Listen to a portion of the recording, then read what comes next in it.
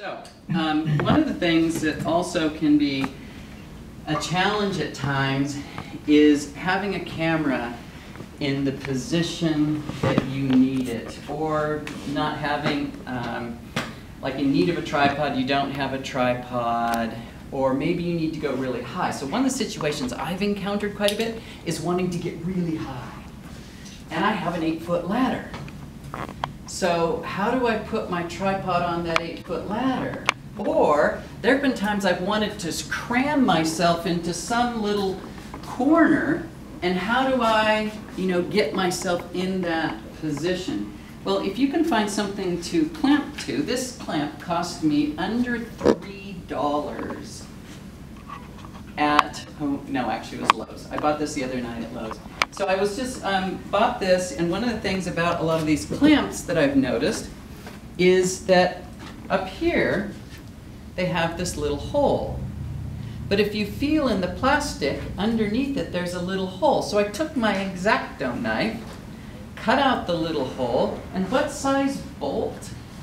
Quarter 20 bolt fits in the bottom, right? So you take this little guy, you put it through here, and you take your camera,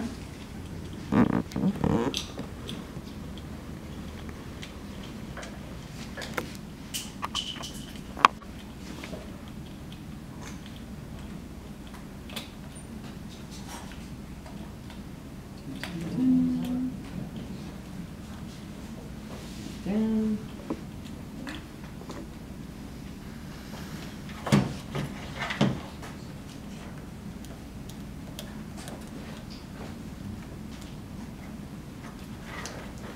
And then clamp it to whatever it is you have available to clamp to, and you now have a tripod that can go just about anywhere. Oh, maybe I could clamp it. Oh, sorry. You lost your rubber. Oh, I lost my rubber piece. Ah, fell off. Okay. Oh, actually, I'll clamp this on the other one here in just a second after I show you this. So take it up a notch, okay? This is not bad. And I've clamped, you can clamp it like to the top of my 8-foot tripod. It's got a nice place to clamp it to. But then, if you want to take it up even one more notch, and you can clamp either end here. So you can clamp either the front or the back. Lengthen that a little to the back. This costs about, they have all sorts of these. They're usually under $4 on eBay. And it's a little ball head, mini ball head. And so you attach the mini ball head and then put your plastic thing back on the front.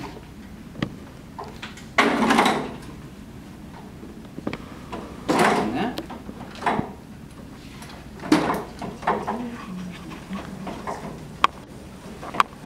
So you don't have to buy that at like B&H or something, just on? I got mine, I was looking on eBay for them. You could get them at B&H, but they were cheaper on eBay. New, a lot of these little accessory things, if you buy them on eBay, they get shipped straight from China. And so there's no middleman or anything in it. So I'm going to sneak over here.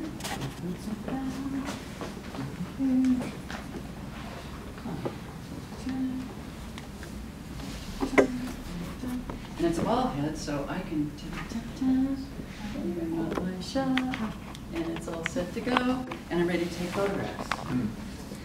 So that entire little setup costs me $2.50 for the clamp, $3.90 for the little ball head. It's perfectly stable, and what does that add up to? $6 basically, a little bit $6 for the entire setup. So useful, so cheap, so cool. Clams, little money, and students all go together. Okay. Now, a similar kind of idea, right? But let's say you're starting to get out and you're getting a little fancier and you're using some studio lighting and you want to be able to clamp a light somewhere. Well, also at Home Depot, they have these clamps that are called adjustable clamps, all right? So, here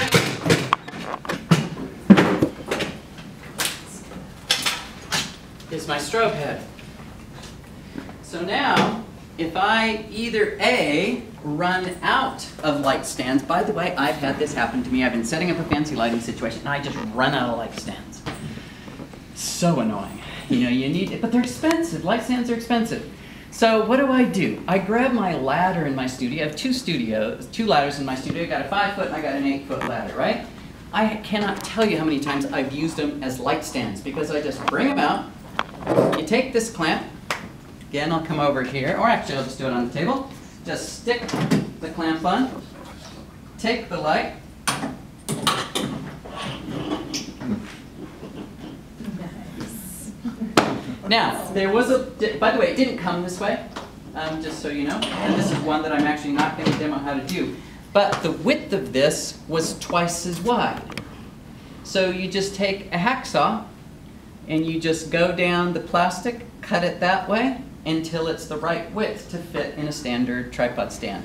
So it had to be modified, but I also own, and then I have more of these, or so I'm going to add more of these to it. I have this thing called a Bogan Super Clamp, which basically does the same thing, but it has some other nice things it does. But they're like $75, and this was $5.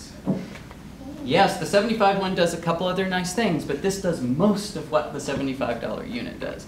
And so it's just saw it, cut it off, there you go. Just a hacksaw. That's what I use to cut the plastic. So cool little clamp. Yeah, nice. Huh? Who wants it? Oh, there you go. Oh, thank you.